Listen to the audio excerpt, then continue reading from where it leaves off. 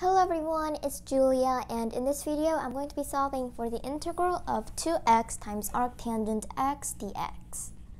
The first thing we have to do is use the integration by parts, which says that the integral of f prime times g is equal to f times g minus the integral of f times g prime. We're going to set f prime equal to 2x, and we're going to set g equal to arctangent x. Now, using the f prime, we can find what the f is, and using g, we can find for g prime. The f would be the integral of 2x, which would be x squared. G prime would be the derivative of arctangent x, which is 1 over 1 plus x squared. And now we can just substitute what we found into this equation. F is equal to x squared times the g, which is equal to the arctangent x, and minus the integral of f, which is x squared, times g prime, which is equal to 1 over 1 plus x squared dx.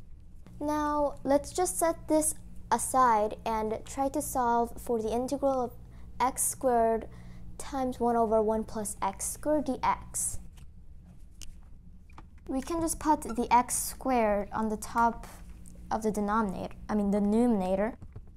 And what I'd like to do is add 1 and subtract 1 in the numerator, because it's basically like we did nothing. And this is one fraction, right? But we can separate this so that we would have two different fractions.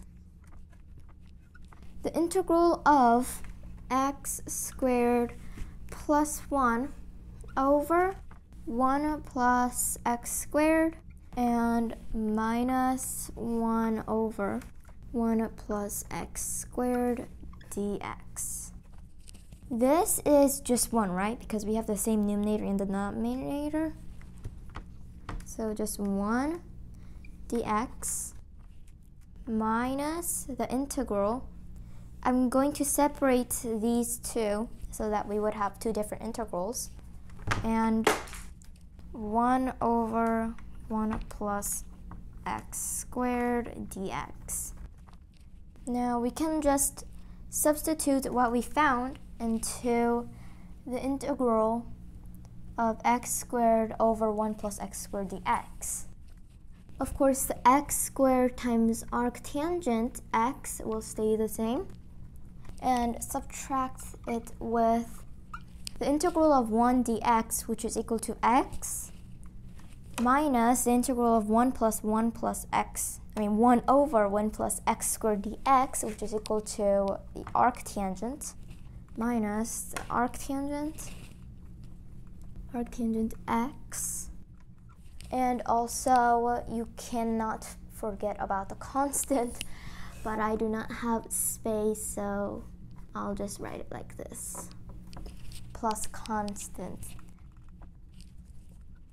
Now, you could just put that as your final answer, but of course you can factor a little bit, but I won't. Or I can.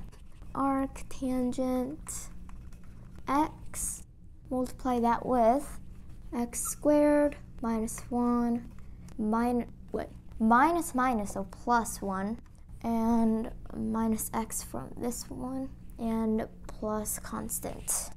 That would be our final answer here for the integral of 2x times the arctangent x dx. Thank you for watching, everyone. I hope you guys learned something from this video. And that's it for the video. Bye!